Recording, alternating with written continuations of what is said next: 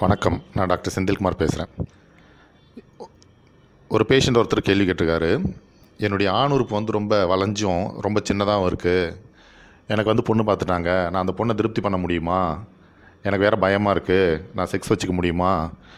நான் வேணான்னு சொல்லி எனக்கு பொண்ணு பார்த்துட்டாங்க. நான் என்ன பண்ணுறது? கல்யாணத்துக்கு வந்து இன்னும் 2 மாதம் தான் இருக்குது அப்படின்னு ஒரு கேள்வி கேட்டிருக்காரு. ஆண் உறுப்பு வளைஞ்சு இருக்கிறதுன்றது வந்து ஒரு பெரிய பிரச்சனை கிடையாது. அதாவது எல்லாருக்குமே ஆண் உறுப்பு வளைஞ்சு தான் இருக்கும். ஏன்னா இது இயற்கையானது. ஆனால் ஆண் உறுப்பு ரொம்ப பெண்டாக இருக்குது அப்படின்னா பைரோனியஸ் டிசீஸ் அப்படின்னு சொல்லுவாங்க. அவங்களுக்கு மட்டும்தான் வந்து ட்ரீட்மெண்ட்டு தேவைப்படும். மற்றபடி எல்லாருக்குமே ஆண் உறுப்பு வளைஞ்சு தான் இருக்கணும். ஏன்னா வளைஞ்சிருந்தால் தான் அது பெண் உறுப்புக்குள்ளே ஈஸியாக நுழைய முடியும். அதனால் கவலை வேண்டாம். அடுத்தது வந்து ஆண் உறுப்பு சின்னதாக இருக்குது அப்படின்றது வந்து 2 இன்ச்சுக்கு கம்மியாக இருந்தால் மட்டும்தான் நீங்கள் வந்து ட்ரீட்மெண்ட் எடுத்துக்கணும். அதுக்கு மேலே இருந்தால் நீங்கள் ஒன்றும் பயப்பட தேவையில்ல.